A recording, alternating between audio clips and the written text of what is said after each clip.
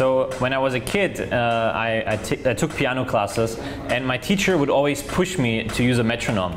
And I always hated that because the click sound is very annoying. Soundbrenner is trying to fill a niche in the music industry with its app-connected vibrating metronome.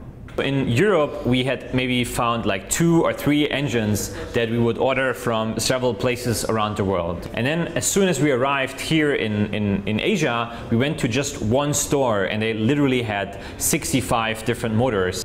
Florian Zimmendinger and his team left Europe to develop their product with the help of a new Hong Kong startup accelerator that specializes in the Internet of Things.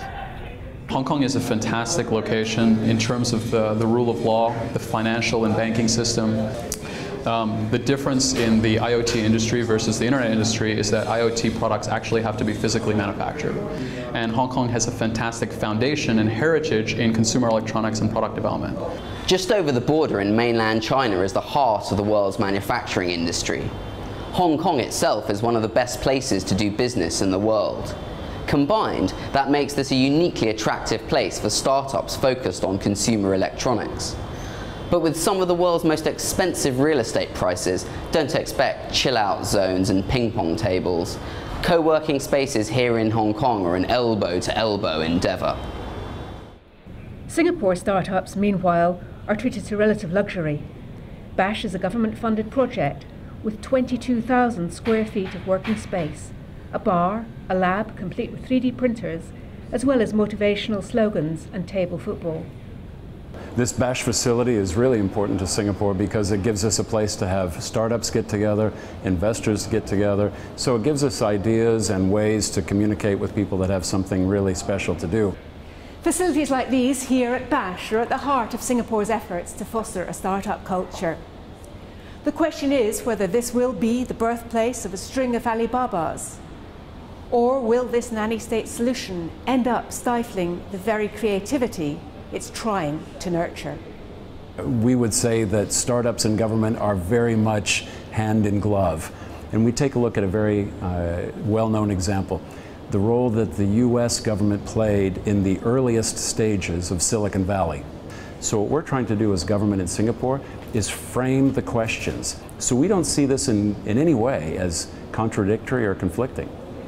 Eddie Chow's latest project, Spinny, is an app that provides a platform for people with information to sell. He plans to launch in India in the coming months. As well as the ease of doing business, Singapore's attraction for him lies in its geographic position in Asia. Well, Singapore itself is, we call it a tiny little red dot. Our own market actually it is very small. In fact, I would be very surprised that from the investor point of view, or even from the entrepreneur point of view, that if any of my company or any of my invested company focus just in Singapore. But what Singapore really has going for it is the money. And the great thing, of course, within Singapore is if you work with some of the government programs, you can offload risk.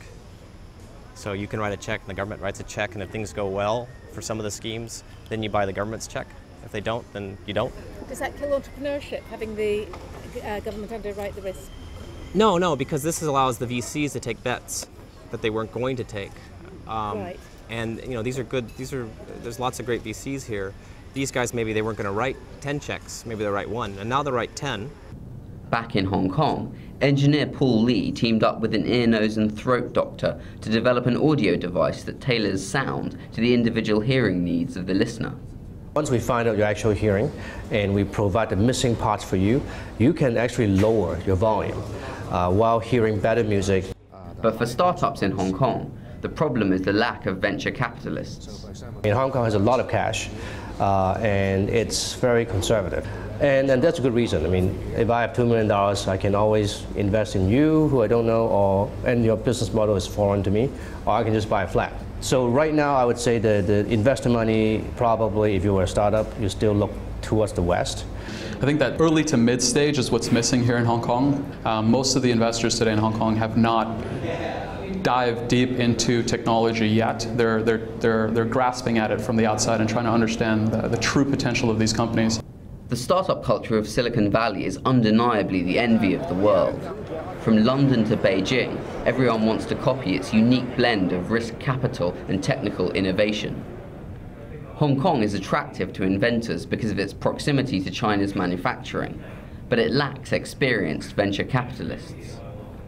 Singapore has oodles of cash and government backing, but lacks a practical foundation of skills and ideas. Both cities have a long way to go, but success in tech is vital if they're to maintain their position as leading world cities. Ben Bland, Financial Times, Hong Kong.